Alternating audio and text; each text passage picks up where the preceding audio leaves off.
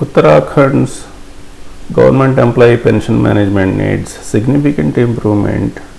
Their ranking among other states neither improved nor deteriorated from 2012 to 2020. It pretty much stayed close to rank 30. Their best ranking was 29th in 2015. And the overall pension liabilities increased from 1366 crores in 2012 to 6300 crores, probably close to 4 times. It increased about 3000 crores during Congress government and another 1300 crores during BJP government. Relative increase in percentages over the 2012 data.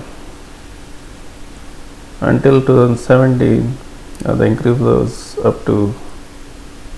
increased to 268%, and until 2020, it increased another 100%.